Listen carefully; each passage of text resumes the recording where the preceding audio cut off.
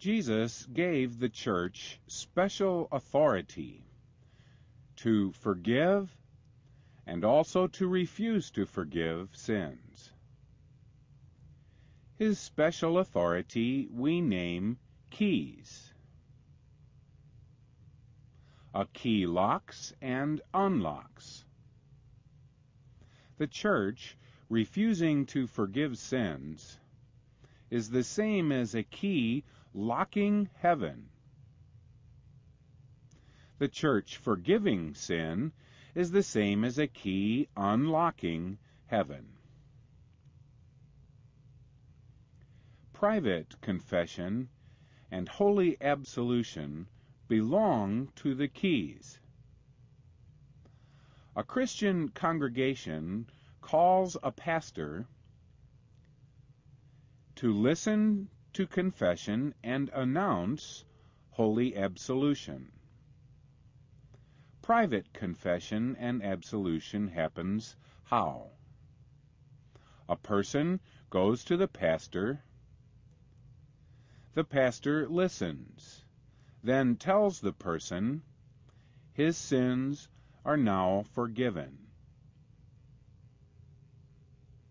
The person doesn't need to name specific sins. In fact, the Bible says we cannot count or know all our sins. The pastor doesn't try to force a confession. He doesn't try to make a person feel guilty. The pastor is supposed to listen and then announce sins are forgiven.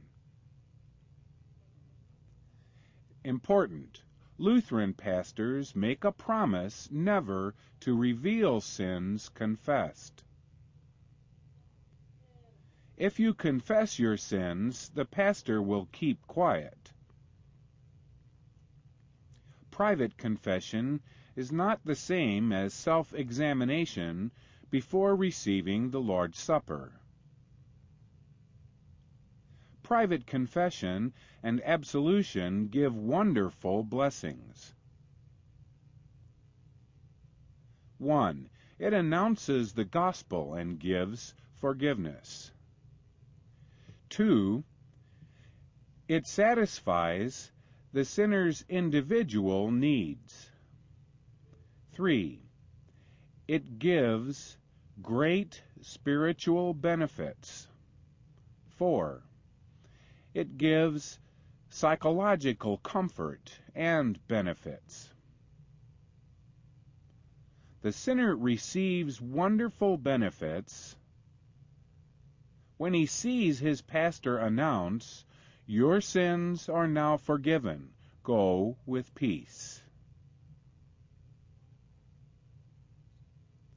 His forgiveness and peace is from Christ himself.